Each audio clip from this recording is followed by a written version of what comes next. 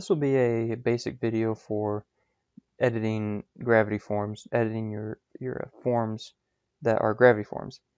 So when you go to your forms area and underneath the form that you want to edit, just click the edit link, and then that will take you to the edit form page. We'll kind of cover the basic options that Gravity Forms gives you, but there are some pretty advanced things that you can do with Gravity Forms. But for this, we'll just go through the basics, some of the standard fields, maybe a few of the advanced fields. So we have in here by default just name, email, phone, comments, like a paragraph text field. So the name, we can come in here and just we can have one field if we want for just first name. We can choose last name, and we can also make any of these required. So each of these have this checkbox in them to be required, to make them required fields. Then over on the right hand side here, you can grab maybe if you want like some extra information from them, like maybe what company they're from. You can grab the single line text right here. Let's put that maybe below name. We'll do that. We'll do company. Appearance. Field size, we can make it small. It'll show it right there. We can have a small, medium, or large. I usually prefer large because the large fields expand to the full width of the content section that they're in. So if it's like if like your form is inside of a column and your field size is large, it'll fill up the column width, it looks really nice when all the fields are consistent and they're the full width of the section. But if you have a form on like a full page, like a full width page, some of these you don't need the field to go all the way across the page like that. So in that case, you might choose medium or small depending on the size of the page that it's on. But for this, I believe this form is just inside of a column like this. So full width, if this was full width and this was full width, they would come out here and that would look a lot nicer. Okay, so we've got a company field in there. We don't really want that required. We do want their name to be required, so we'll do that. It'll put a little asterisk next to the label of the field, just letting people know that that's required. Let's do email. We'll have required. Phone number, we don't need it required, but we do want to make these fields large. Make sure they're full width. Appearance, field size, large. Okay, so next we want to let's add maybe some checkboxes. See what a person's interested in. What help do you need? Maybe web design, maybe some app development. Maybe they want an app made, and or they want some SEO marketing like that. There you go. There's 3 different things. So we had some checkboxes in there. We don't need that to be required.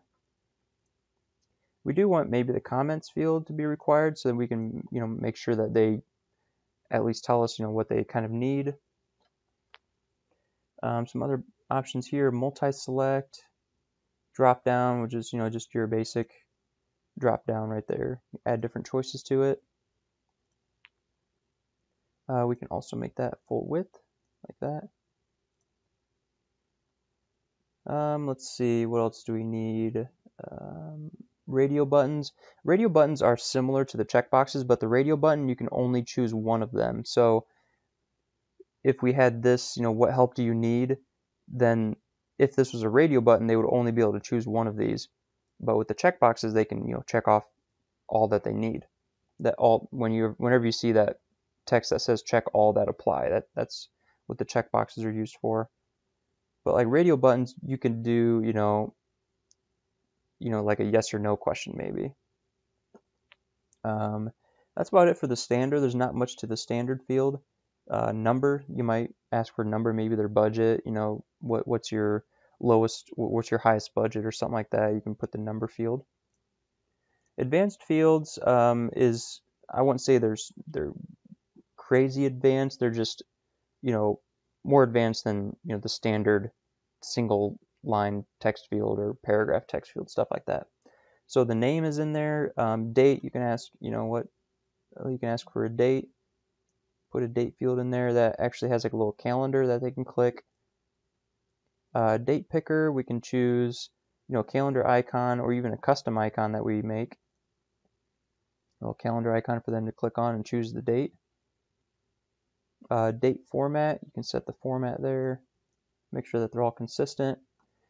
Time, phone, address. The address field pretty much gives everything. So if you do the address field, you can choose if it's like an international address, United States, Canadian. If we do United States, you can, choose which options show. You could just have the first street address, not the line 2. Default state, set it required. Stuff like that. So that's the address. That pretty much comes ready to go right out of the box. Let's not have that one on there though. Website, email, file upload. You can have them, upload some images. Maybe it's like a customer service kind of form, and you want them to submit some pictures of their problem. Do file upload here, and then within the file upload, you can tell the allowed file extensions. I usually just do where it says, the examples down here, the JPEG, the GIF, the PNGs, PDFs. I usually just choose those right down here and allow those. Those are the basic files that, people are going to submit. You can choose multi-file upload if you want them to be able to upload more than one. You could do the multi-file there. Maximum number of files, you can say no more than 5 images. The file size, you usually don't have to set this unless it's like a person that is maybe like photographer or a designer that their files might be saved in like a format where the file sizes are just huge. You could set this, maximum file size maybe 5 megabytes or 10. 10 would probably be good because I know there's a lot of images right out of cameras these days where they're almost all larger than 5 megabytes, so that kind of keep it down from there. So we got our file upload field, CAPTCHA. We can have a CAPTCHA if we want. You need to set that up through some settings though. Right here it'll tell you to use this. You need to sign up for an API key, into your reCAPTCHA site and secret keys in this reCAPTCHA settings section on the settings page of the Gravity form. So there's a couple steps in setting up the CAPTCHA, but in the end it's really helpful because it's anti-spam. But I'll also show a different option to do some anti-spam. We can have a list, post fields. This is kind of more techy, a little bit more programming. You can pull information from the site. You can show, you can have different categories, post categories like that. I don't know. It's just, this is more of a techie, more advanced area. You can have custom fields in there, the title of the post, the body text tags, stuff like that. The pricing fields, if you're going to have a form that is going to be selling anything or going to be asking for any kind of payment or stuff like that, or you don't even have to have a payment go through your form. You could just say, I don't know, maybe like a what are those forms where pledges, you can have somebody pledge, maybe something like that. You can have you can show a product in here, so then someone can, you can have different products and somebody can buy products through the form. Quantity, options, shipping, and total. If you have, the thing with the total field, if you have multiple products and a person can come through, click different products, different quantities, and then you can have the total field, and that will add everything up that they've chosen in the form all ready for you, and that's also ready to go. And that'll just kind of give a total of everything that the person's going to be buying through the form. So that's about it for the different fields with the gravity forms. You can kind of see how I'm just kind of, you can move stuff around like that. You can edit them through there just by clicking the X. You can also duplicate fields. If you have a field that you think you might maybe use in like a different section of the form, click duplicate. That'll duplicate that field. Let's see. Yeah, just kind of everything else, just some examples there. We don't really need the date, company, yeah, sure, we'll have that. Don't need that. Okay, so we got our form. Click update. And then we can, once we update it, we can just go out to our page and take a look at it. But the one last thing here is with the settings, the form settings, I'll show you something in here. This is just a little bit more customization to the form that it gives you. Like the form title, the form description. You can even say what like the submit button says. So here's our form title. We can give it a description if we want. Label placements, we can have them top, left, or right aligned. And the labels it's talking about are these right here. These are the labels. So you can have them to the top, left, or the right, because the bottom is the sub labels. That's saved for the sub labels. Like the sub label placement below or above. Description placement. You can also give descriptions for fields, like in your form. If you have a field that there's a possibility it might be confusing for the person, you can give it a description. There's a description field for it, and it kind of just gives a little bit of text like underneath the field for them to read, and just explaining that a little bit further. Here's the form button. Input type, you can have your own image or just some text with the button like that. You can say, submit, send now, just whatever you want that button to be there at the bottom, the submit button. Save and continue, you can have that as an option. This is that anti-spam thing I was telling you about.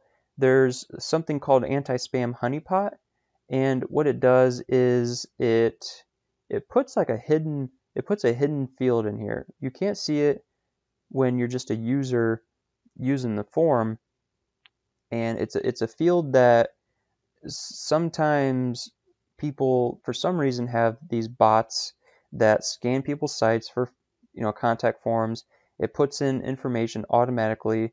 This bot that they use, it'll put in information automatically. It's just a bunch of spam, and if it fills in that hidden field, if it fills in the hidden field, it won't let them submit the form. And so that's what this little anti-spam honeypot does, is it puts a hidden field that a regular person like us filling out the form, we're not going to see that field, and we're not going to put anything in that field, and so then we could submit the form. But with those spam bots, they fill out all the fields in the form, including the one that's hidden, and so it's not going to let them submit it. So that's what the anti-spam honeypot is. So that we usually have that enabled because, why not? Why not have an extra layer of spam protection? And you can also have the anti-spam honeypot along with the reCAPTCHA, because who knows, something out there, some kind of spam bot might even get past the reCAPTCHAs some days. So that's also an option there. Just a little bit of extra settings here. Schedule the form. You can make it go live on a certain day. Entry limits. Maybe have like the top, or like the first 100 people get something. I don't know. Have like an entry limit. And then click update form settings, and that will update the form.